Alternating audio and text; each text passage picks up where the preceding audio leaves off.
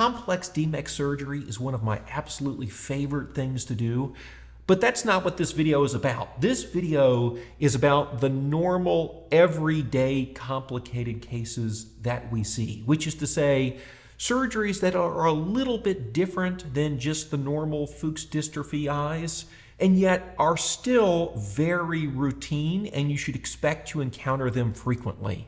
So this is a patient that we operated on in our office just 5 days ago, and I want to show you the full unedited video and walk you through the various elements of this surgery to try to help understand what's going on and why we do the things that we do for this particular case.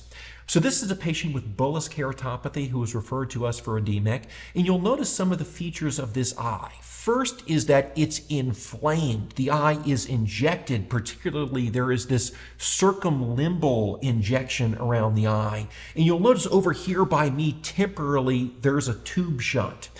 So for sure the diagnosis is bullous keratopathy, and you would think perhaps that that's related to the tube, but actually probably in this case it's not, because this eye likely has a history of HSV keratitis, and that is the probable culprit for the endothelial failure. And one reason that I say that, even though I am often the first to point the finger at the tube shunt for causing endothelial dysfunction, is you'll notice how inflamed this eye is. We see that all the time in eyes that have a history of HSV, even if they don't look inflamed in the clinic. When you get them into the operating room and you lay the patient flat and you swing the microscope into position, these eyes just look injected. And this should be an indicator, if you haven't already suspected it, that this may be a viral endotheliolitis. And it's not just that these eyes are injected on the operating room table, but they also bleed during the surgery. You get bleeding from the subtenon's block, and you get bleeding from the angle when you're coming in and out of the eye. So for sure, if you're seeing an eye in which you're getting some unexpected bleeding from the surface of the eye or from the innards of the eye, particularly an eye that looks injected, you should be suspicious, if you're not already, that there's an endotheliolitis. So we'll roll the tape and I'll walk you through the surgery. So the first thing that we do is we make a peritomy, and into that peritomy we inject 1 cc of subtenon's Exparel, and you'll notice we're using a 19 gauge angiocath, which is flexible, and that makes it more comfortable to do the injection. I'll make a few paracenteses, and one thing I do with my side port incisions is I always turn the bevel such that the bevel is facing up. So if the patient Bell's reflex rolls their eye up, they don't lacerate the cornea. That's a trick that I learned from Dick McCool. It's a safer way to make the incision. Now, normally I make the main wound temporally over here by me, but we have to trim this patient's tube shunt, and so I'll make the main incision away from me. I'm making it at 12 o'clock. Because the main incision should be 90 degrees away from the tube to facilitate trimming the tube. And I'll show you that later on in the case. Now I'm going to put a 23 gauge anterior chamber maintainer into one of these distal paracenteses, and I'm going to use an inverted Sinskey hook to score Decimase membrane 360 degrees around. And you'll notice how seemingly unstable the anterior chamber is, the fluctuation in the depth of the anterior chamber.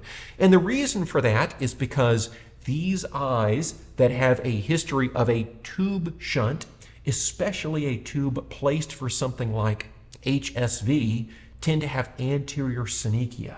And those anterior synechia pull the iris diaphragm up. They're scarring between the iris and the back of the cornea, basically out into the periphery, and that makes the chamber unstable and predisposed towards collapse. That's why it's so useful to do the decimetorexis with the facility of an AC maintainer pumping air into the anterior chamber.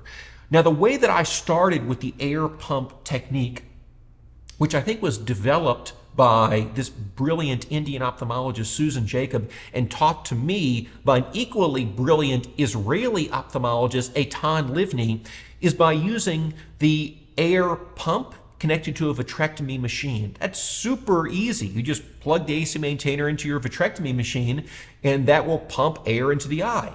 The problem is that a vitrectomy machine setup is expensive in the office. Not everybody has one to use in the office. And so the sort of cheap version of that, the low-tech alternative, is to use an AC maintainer connected to a 60cc syringe, which my assistant holds and just depresses the plunger on the syringe. And 60cc is nice because it gives you a lot of volume to play with. And once you reach the end of your rope and you've depressed the syringe all the way, that's fine. You just stop and the assistant reloads. But typically it takes 1 or 2 reloads to complete the entire decimeterexis. But it's a very efficient way to strip under air without having to come in and come out and constantly reload the eye with a cannula. So that's the way that we maintain the volume of the anterior chamber. And the reason we like stripping under air preferentially is because your visibility is so much better. If you use air as opposed to viscoelastic, you can see what you're doing much better during the operation. And it's quicker because you don't have to then evacuate the viscoelastic from the eye. I was talking also to this brilliant Canadian ophthalmologist recently named Steve Arshinoff, responsible for the Arshinoff shell and a bunch of other interesting techniques, who happens to be a viscoelastic expert. And what he explained to me is that really it's basically impossible to remove all the viscoelastic from the eye once you put it in, even if you're using a cohesive. And as a result, if you use viscoelastic during your stripping, you're going to leave some behind, and that can interfere with attachment of the DMEK graft. So that's another reason not to use viscoelastic, because you have to worry about it precipitating a detachment. Now, I'm using these serrated coaxial forceps now just to strip these little lingering bits of Descemet's membrane out from the eye that were left behind from the inverted Sinskey hook. That is such a useful technique as opposed to pawing at it feebly with the inverted Sinskey forever. The other reason I like using serrated forceps is because you need them to trim the tube shunt. And now I'm going to show you how to do that. You reach directly across from the tube using these serrated coaxial forceps. You grab the tube and put it on stretch. You pull it towards you. And then from 90 degrees away, you use these intraocular scissors. In our case, these are 23 gauge Packer Chang IOL cutting scissors. And you pull the tube and you stretch it and you cut the length with those forceps, and then you pull out the residuum. And that's the way we like to trim the tube because it's so quick and easy to do it that way, and you don't stretch out the wounds. That's much, much better than trying to do a conj cut down or something like that. It's just a very efficient, quick way to cut the tube. And I like cutting the tube because then it gives you more room for DMEK graft unfolding where you're not knocking the graft against the tube. The next thing we do is we replenish the preservative-free lidocaine. That's what I was just injecting into the anterior chamber. And that facilitates the next couple of steps of the operation, which is to say the iridotomy, which I'll make here using a little capsulotomy handpiece, which comes with our Oertli phacoemulsifier. It cauterizes a hole in the far peripheral iris, which is nice because you can make a very distal PI in a bloodless fashion. You don't have to cut down and pull the iris out of the eye and snip with scissors. You can cauterize a little hole and put it way out peripherally, even over the ciliary body, which allows you to leave a big air bubble in the eye without fear of bleeding. Now in this eye, which I think is going to be tending towards collapse in a shallow chamber, I'm doing something I don't normally do at this stage, which is hydrate the wounds. Because when you're doing DMEK to unfold the graft, you need a chamber of sufficient depth to open up the edges of the tissue. And if the chamber is collapsed and it's too shallow, you'll never get the thing open. So you have to make sure the chamber is capable of being deepened. So you want to make sure that it's not leaking from the wounds. And here I am injecting the graft, and you'll see it's this kind of wadded, scrumbled mess.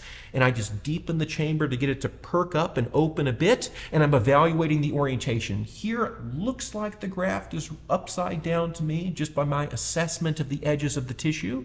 So to flip the tissue, typically what you do is you inject saline through a wound while burping that wound. And that creates an eddy current that flips the graft over, which you'll see there. And now the graft looks vaguely right side up to me. So what we're going to do is we're going to check the orientation here. That's right side up. So with a few little shuffling bumps over, we'll push the graft over into the appropriate position of the eye and apply some Dirazomer taps to open the graft the rest of the way. Now, graft sizing here is a little bit of a compromise. With bullous keratopathy, you want a big graft with lots of cells.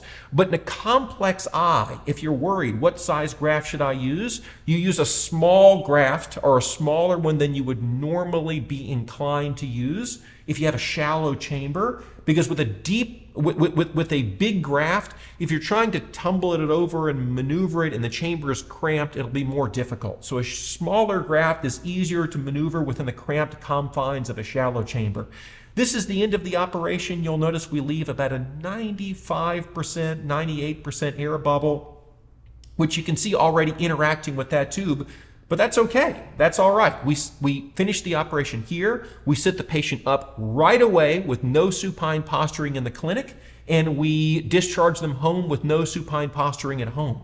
So the reason I show this video is because we do a case like this every week. We do DMEK for an eye with HSV keratitis every week because it's such a common pathology. And kind of the key points here that I just want to highlight are, number one, these are eyes that bleed. You'll see bleeding during the subtenons block. You'll see bleeding during the decimetorrhexis. That is a normal occurrence. And if you're doing a DMEK in an eye and you see a lot of bleeding, it actually should raise the possibility that this eye has an HSV diagnosis, whether or not you've considered that beforehand or not.